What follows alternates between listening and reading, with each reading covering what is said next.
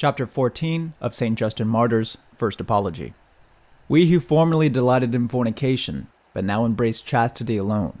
We who formerly used magical arts, dedicate ourselves to the good and unbegotten God.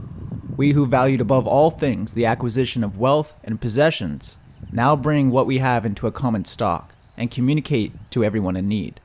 We who hated and destroyed one another, and on account of their different manners would not live with men of a different tribe, now, since the coming of Christ, live familiarly with them, and pray for our enemies, and endeavor to persuade those who hate us unjustly to live comfortably to the good precepts of Christ, to the end that they may become partakers with us of the same joyful hope of a reward from God, the ruler of all.